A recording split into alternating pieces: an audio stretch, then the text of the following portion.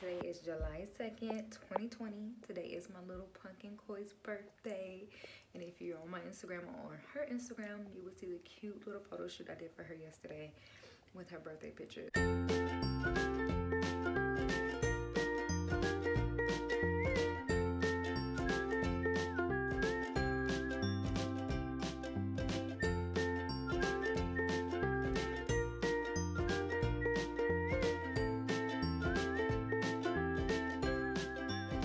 But I had my 9-week appointment this morning. Well, you know, I go every week. 9 weeks today. To be just, you know, get right into it. During my scan, we did have some unfortunate news. We didn't hear or see a heartbeat for one of the babies. The other one, we heard his heartbeat, and it was at, like, I think 174, which is good. So my nurse just told me that my doctor may want to see me back in the office to rescan me so he can confirm it. But he just called me. He wanted me to start my, let me get it out. He wanted me to restart my Lovenox injections. That's for my blood thinners, because they had me stop over the weekend, and I've had no bleeding in like 4 days, so that's a good thing. So he had me start that back up, and he told me that this is pretty normal. It's nothing that's normal about it. It's called, they call it a vanishing twin.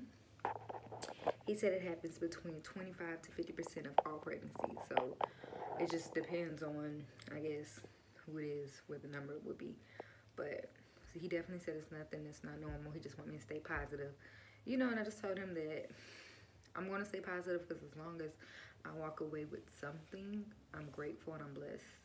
So I still have one baby, and I believe, I have to check my ultrasound, but I believe we lost baby A, and baby B is still thriving. So I'm officially 9 weeks today, and he's measuring right at 9 weeks, and the baby that I lost was measuring at 8 weeks and 6 days, meaning it just happened, like, just happened, obviously yesterday. But yeah, so he just told me, you know, continue doing everything I'm doing, hang in there, stay positive, and we just have to watch everything from now. And I'm still trying to get an appointment with this OBGYN, but they are saying they're not receiving my medical records, so I'm gonna have to go pick them up to get them, to turn them in. It's just, oh my gosh, you guys, if it's not one thing, it's another. But I'm still blessed, still grateful, just praying and trying to stay positive at this point. So it sucks, but you know, like I said, as long as I walk away with something at the end, I'm very grateful, because this has been a long journey, and that's all I want is a little boy to hold in my arms. But yeah, so I will keep you guys updated as usual. Good morning, everybody. It is about 9:30 in the morning. I had to drop Koi off at school this morning, and then I had to run to the post office to drop something off. I'm in the parking lot right now. I got something to eat, and as you see, I keep these bags in my car, and I get real, like, nauseous in the morning, like real nauseous, and I feel like I'm about to throw up now, and it's just, I did probably a handful of times early on, but now I'm almost 11 weeks. It seems like it's coming more frequent, like especially in the morning. Like, I just feel so bad. I don't want to get out of bed, because I feel like if I move, I'm gonna throw up, which usually happens. But and it just sucks the life out of me, because I barely be having anything in my stomach. Like if I drink juice or take a couple of bites or something, it just, and I know I'm gonna do it. I'm just trying to, like, keep it at bay until at least I get home. It's disgusting, I know. Oh, the joys of pregnancy. So I'm sitting in a parking lot at the post office, because I was trying to eat my food, and it's not having it right now.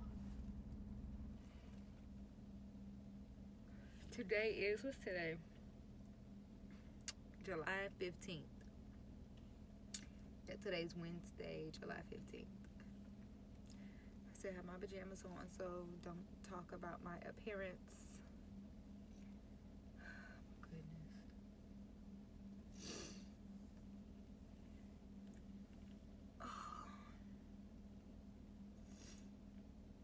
so sick. But it's all worth it. I would go through anything for my little baby. Had a doctor's appointment yesterday. My ultrasound with my IVF doctor. And that's another thing, my nose.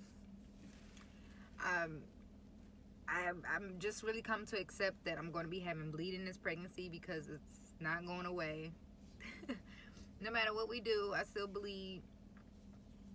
Sometimes it's kind of like a lot, sometimes it's not. But I just keep a pad on anyway. And it's all like old blood. You know it's old blood because it's like brown. And whatever, I guess, because I don't know. It's related to my nose.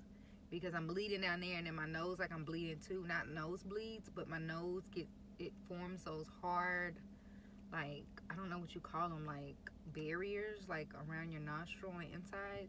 And it makes it hard for me to breathe. And I wake up in the middle of the night and it's just like I can't breathe. I have to like get them out, blow my nose or whatever. And they're always like bloody. And it be so hard and they just like, it's just extra blood. It's driving me crazy. But another symptom, I guess. Another symptom. My ultrasound was good. I will be 11 weeks Friday, I was told, but he's measuring at 11 weeks, so that's good. And we heard the heartbeat, and you can actually see baby B actually being like reabsorbed, like just disappearing. You can still kind of see like the sac a little bit and the outline of him, like barely. But yeah, so he's, I guess, you know, it's doing what it's supposed to do, and he's just reabsorbing.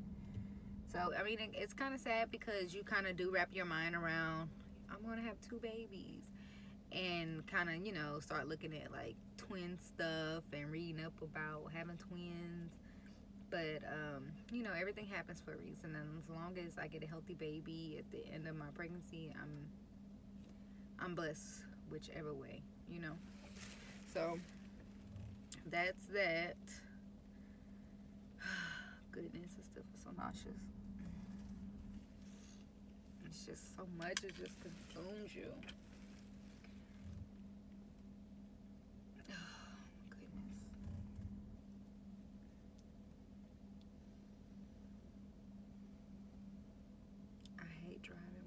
This.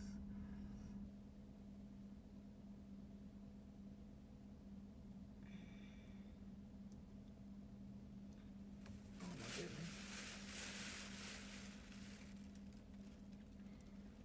This is my napkins. I would check back with you guys later. My next, I think my final appointment with my IVF doctor is next week, because I will be 12 weeks.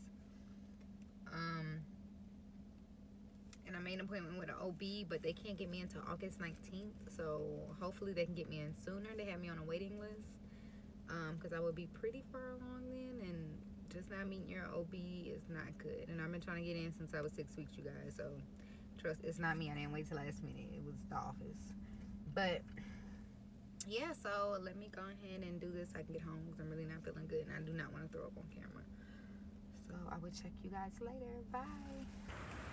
I'm walking out of my doctor's appointment. Today is, I don't even know the date. 28th, I think. But it's my last appointment. I graduated today. So I got my little gifts. Oh, you can't even see it, but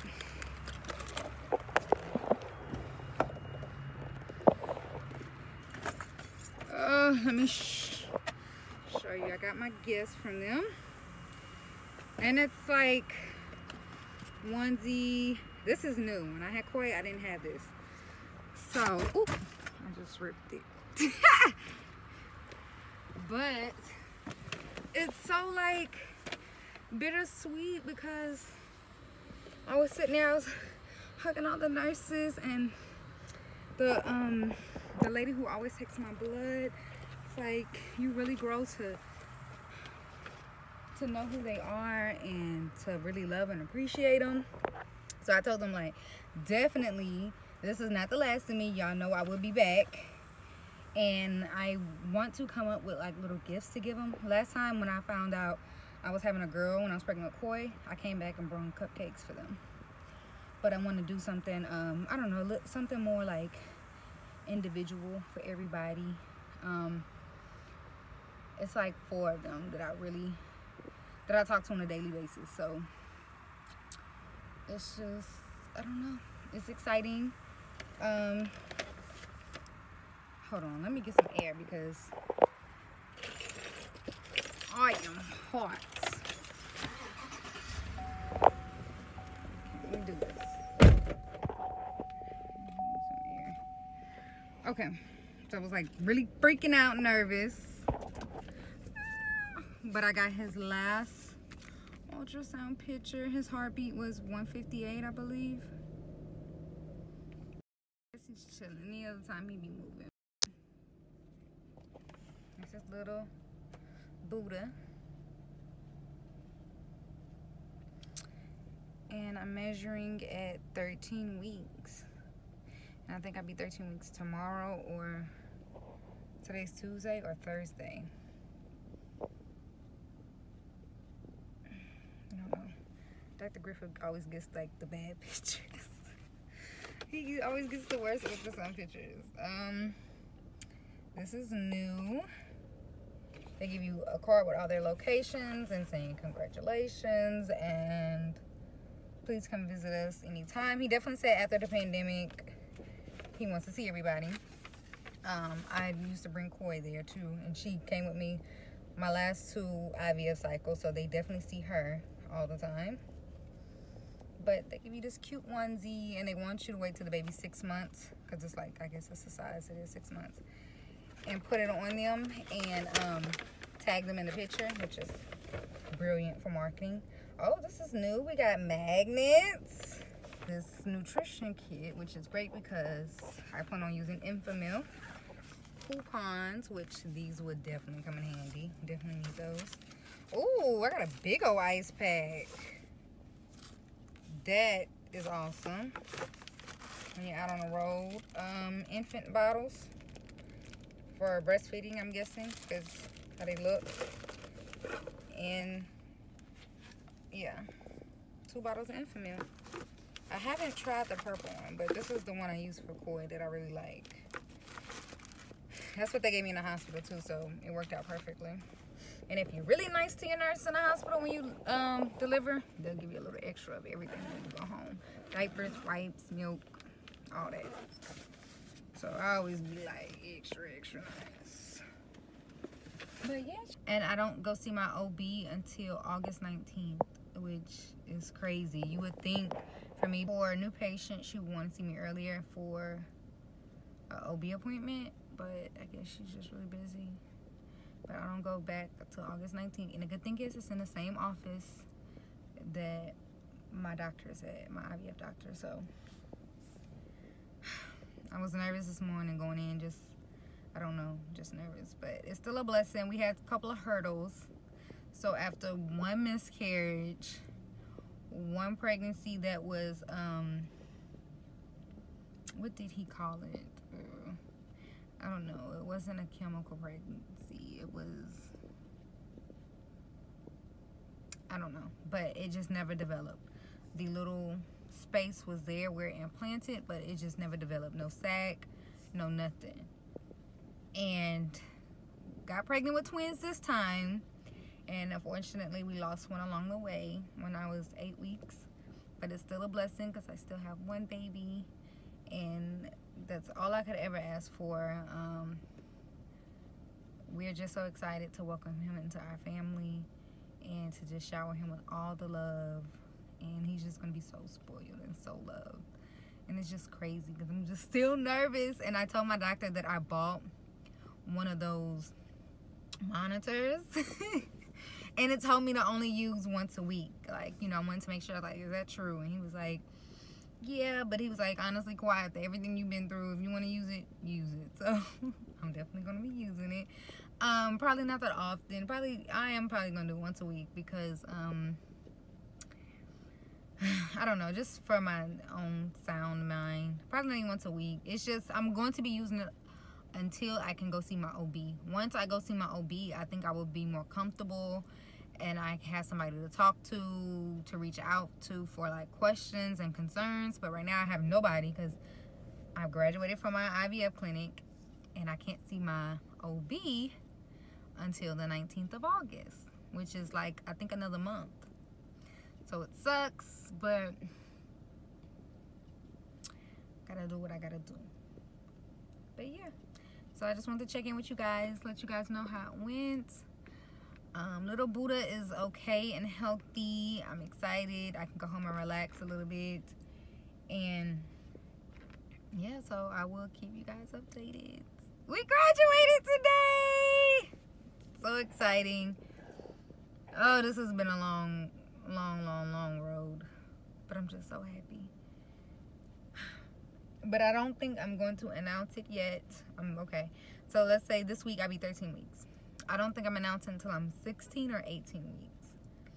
Because I just really want to be like, I don't know, further along. Because I'm still kind of like on edge and really not comfortable telling people. But yeah, you guys. But it's been a journey. But I'll hit you guys up later and talk to you. Ciao!